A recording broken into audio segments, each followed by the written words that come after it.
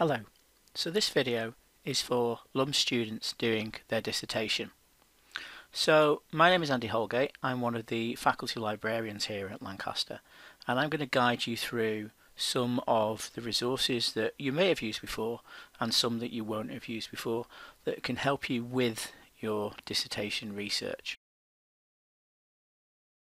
Now, we're starting here on the OneSearch homepage, but I'm not going to spend a lot of time on OneSearch because I'm hoping that by the time you've reached your dissertation, you're already quite familiar with this and you know what you're doing with it. So what I just wanted to point out was the advanced search. So going into the advanced search, this type of search gives you more control over how you search. You can search in any field. And from here you can search by title, author, subject, description, and a few other things as well. Description is quite a good one to search by. A description, particularly when you're looking at articles, is the abstract or a paragraph summarizing the whole article. So if you have confidence in your keywords, realistically, if the articles that you're looking for have that keyword in, they should be in the description or abstract. So that can be a really good way of narrowing down your search results within OneSearch and indeed within some specialist databases. So we'll have a look at that in a second. You can also search with and, or not, and these will give you various different results. So using not, for instance, will take a word and exclude that from the results. So if you was doing a dissertation and you were looking for financial markets, you could put financial markets, not emerging, and that would then show you just results for the established financial markets. So that's the type of thing you can do with not. Okay? An and search will combine your search terms, so you get the overlap between the two, and that's your results. Okay, or we'll give you the results for all of your search terms separately in one big bundle. So that's a much wider search. If you want to know more about this, you could have a look at our Search in the Literature Subjects Guide, which I'll point out to you a little bit later on in this video. So let's search. As I use the example of financial markets, let's go with that. So if I search for financial markets, it's found 27 million results. Now, one of the ways that I can narrow that down is to put that in speech marks, and that will then force the search engine or OneSearch to look for that as a phrase with no gaps in between. I'm now down to 1 million results, so it's still an insane amount. So this is where we then go, okay, let's change any field to description and search. I'm down to 529 results, so much narrower. Then if I search for not and emerging,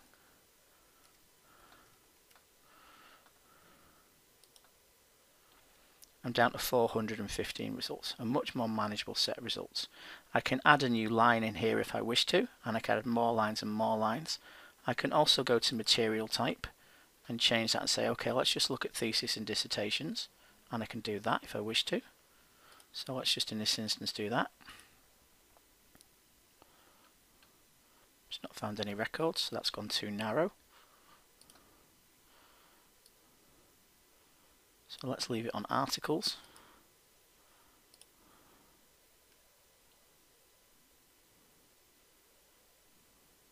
And now down to 44.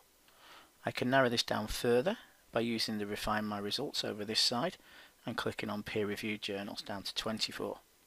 Then again going down to this side here, I've got various different things. I can look at subject terms, so I can choose tick boxes here and go through them and click on them.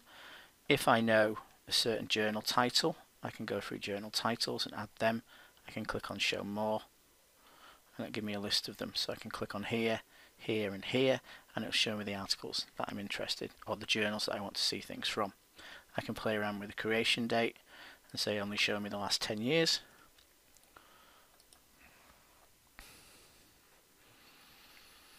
and I'm now down to 16 results. Bear in mind we started with 27 million results a few minutes ago. Now 16 results has gone too narrow. So this is just an example of, doing your search and going too narrow. So you may want to then widen it back out and search again and work out where the search went too narrow if there's not enough things there for you to go through.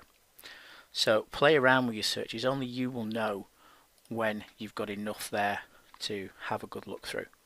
So if I was interested in, for instance, this article here, I can click on full text available. It will give me a link to where it's available at, and I can click on that and follow it through. So here's the article. I can scroll down here and I can see all the details. I've got subject terms here. I've got author supplied keywords, which can always be useful to have a look at, because that's the author saying, if I was going to search for my article, this is what I'd search for. I've got that abstract again, that paragraph or two summarizing the whole article. And if I scroll back up, I'll have the link to the full text, either in PDF format or HTML. When I click on the link, it opens up and I can start reading that there. I can download it, I can print it, a whole host of other options. Whenever you go into any journal article, always have a look to see what tools it offers you. For this one, for instance, it can send it to Google Drive. You can print it, email it, put it in a folder if you sign up with this. Each different journal or database will offer different things. So that was finding an article using the OneSearch advanced search.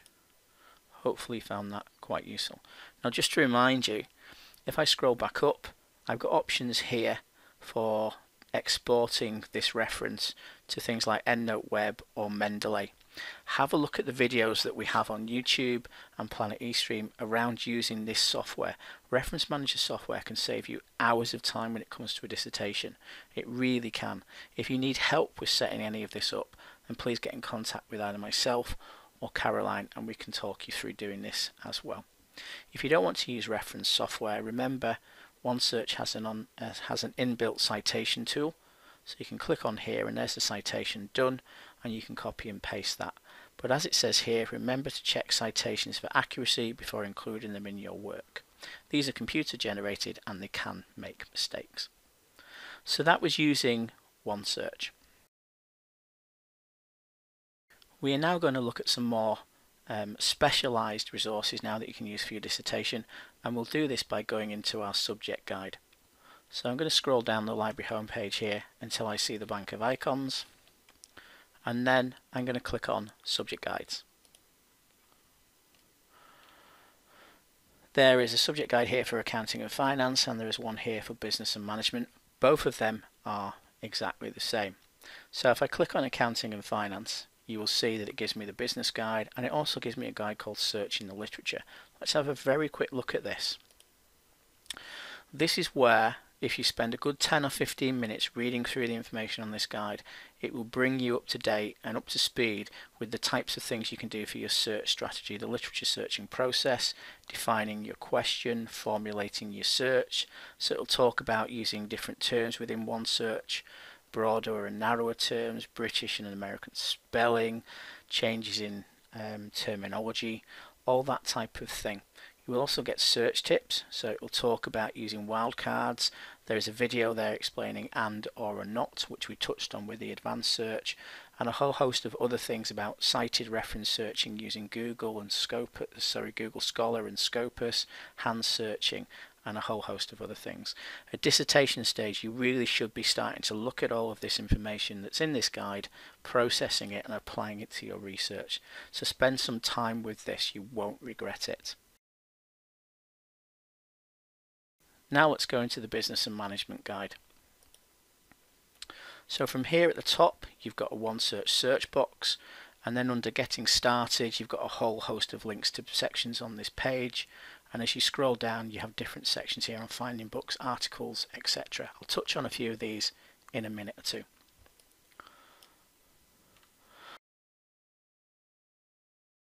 So when it comes to using a key database, this could be better at dissertation stage possibly than using OneSearch. You may find that OneSearch just swamps you. So you might want to come to maybe one or two key business databases and run your searches there. It could be the difference between getting several thousand results and 20 odd million in OneSearch. So these will give you much more focused results. Business Source Complete is our largest one. Combine this with something like ProQuest and you'll be doing very, very well in the literature that you're finding. Business Source Complete we've seen already. This is where we found our journal article in the previous section of this video, so I won't spend any time on this. What I will say is if you're struggling with your key terms, you can use the thesaurus here. So if I type in audit, because I'm struggling to see what keywords I could use, I can click on browse and it gives me the various different things and options here. So if I want to look at auditing, I can click on there, it tells me what it is, it gives me broader terms, it gives me narrower terms, and every one of these that I click on is hyperlinked so I can get more keywords. If I see one that I want to use a search for, I just put a link next to it, a tick next to it, add it to my search, and that will add that into my search and then search for it. So Business Source Complete is very good for that type of thing. Going into ProQuest business databases, this is where you will find some very specialist databases, certainly for accounting and finance students, also for entrepreneurship students, etc.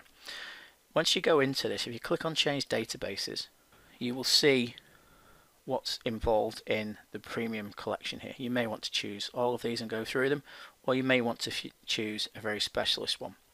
So as you can see, if you're an entrepreneurship student, you might want to just tick the entrepreneurship database. If you're a finance student, you may want to untick all of them and then choose accounting, tax and banking and the JP Morgan research. Once you do that, if you click on use selected databases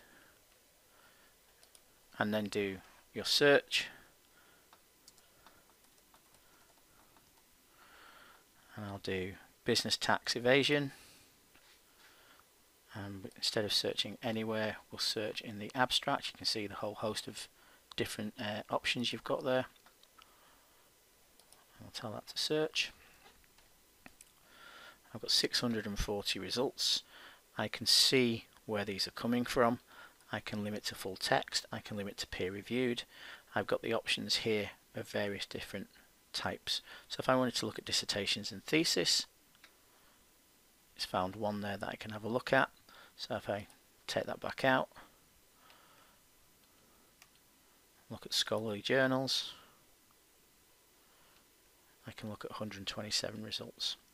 Now, if full text is available, you will see a link to either the HTML or the PDF. If full text is not available, you will see a link saying find it. And when you click on this, it will open OneSearch back up and it will see if it's available in any other place. Now, if you register with the database, and this goes for any of them, it will let you save your alert, save your search. It will also let you create an alert, create an RSS feed, and a whole host of other things which will help you keep up to date. These are really, really useful tools, particularly at dissertation stage where you'll be expected to keep showing that you're researching, they're showing you reading the most recent things. So there's all of that type of thing that you can do. So that was using some of our subject key specific databases.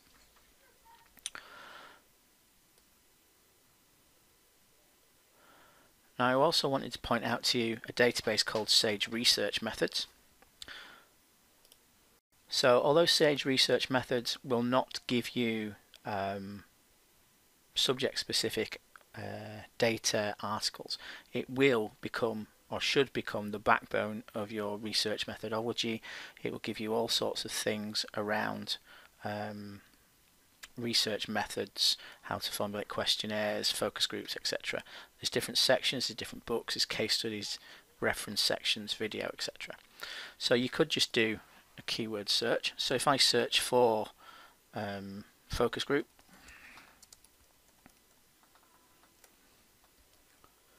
we can see the results. Now the first thing you should do is change all content to content available to me, and then change the discipline from select all to business and management.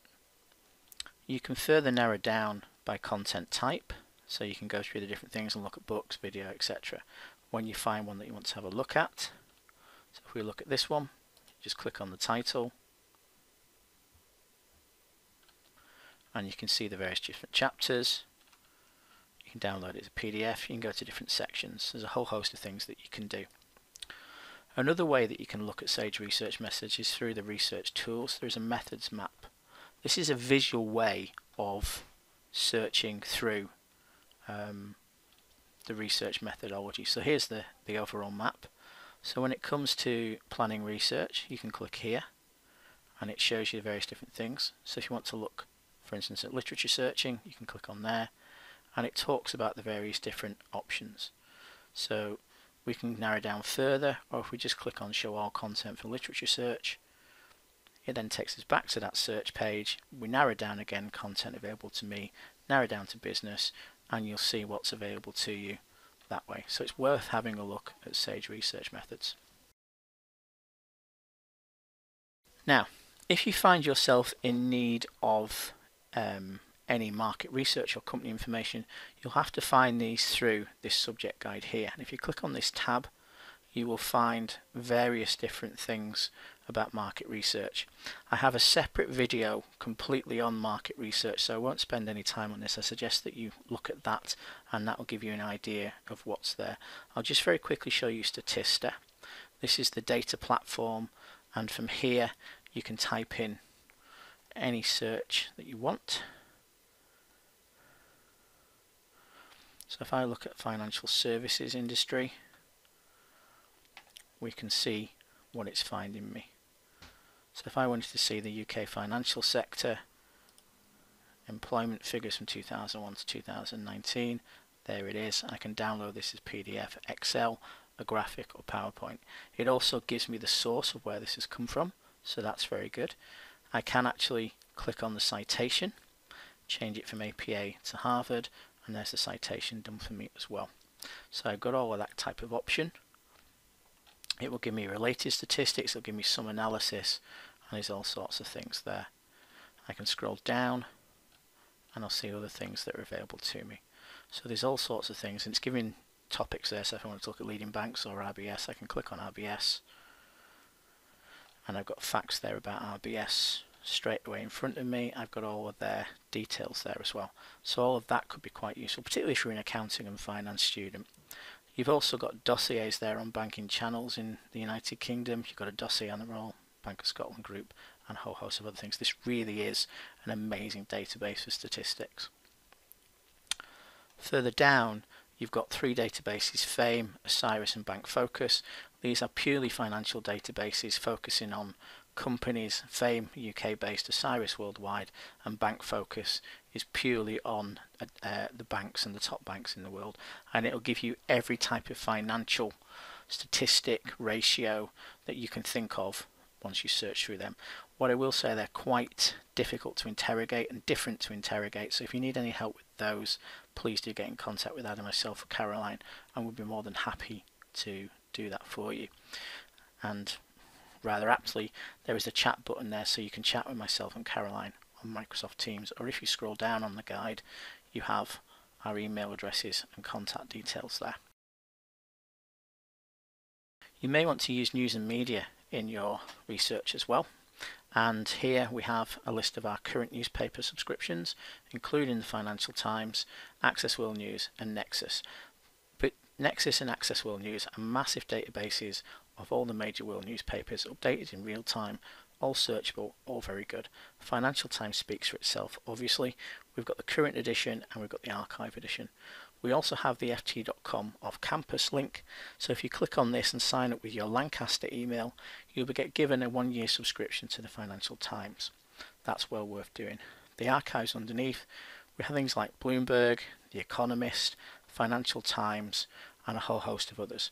These basically give you every edition of those publications from the start up to the present day, if you combine the current subscriptions that are available within OneSearch. Don't be afraid to use quality newspapers in your research. They can back up the academic stuff that you've been reading with real world information. And let's face it, The FT is published every day, so it's more up to date than anything else that you can read. So don't be afraid to use that type of thing. You can also use media in your research. You've got Box of Broadcast there, which is a television portal. It has over 1 million archives, 1 million programs in its archive from TV and radio. You can record TV, so you can do all that. You can make clips from TV programs. It's a fantastic resource. You also have the Henry Stewart Talks with nearly 1,000 lectures and case studies. This is kind of like TED Talks for academics, I guess. You can do a keyword search here, or if you scroll down to subject areas and click on Browse, there's Finance, Accounting and Economics. You can scroll through that. You can have a look at the featured talks or the case studies, and then click on any that are there. So if you're interested in football player financing, you could click on this. I'm from the University of Liverpool Management School, and I'm a lecturer in football finance. And you can see the contents there. You can get it as a PDF, or you can listen to it. So you've got all of that type of thing. That's the type of thing that HS Talks do. Very, very good information. Good case studies in there as well. Also on your subject guide, you will find links through to dissertations and theses. We've seen the ProQuest ones already.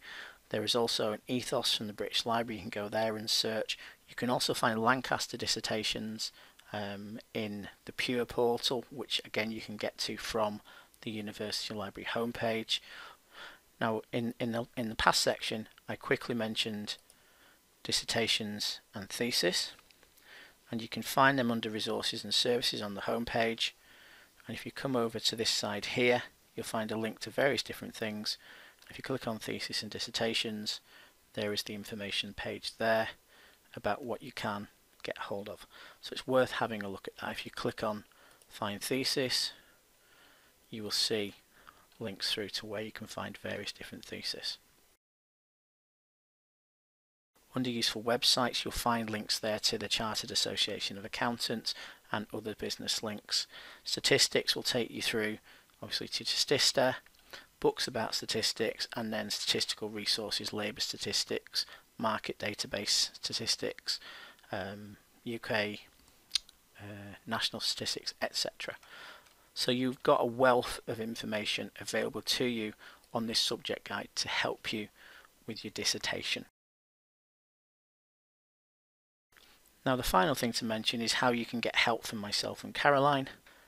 And if you click on information for, click on faculty librarians, and if you scroll right down through the information, which I suggest that you have a read of, you will find book an appointment. So you can book an appointment with either one of us, or if you click on librarians for the management school, you will find lovely pictures, what we do, and our contact details there as well.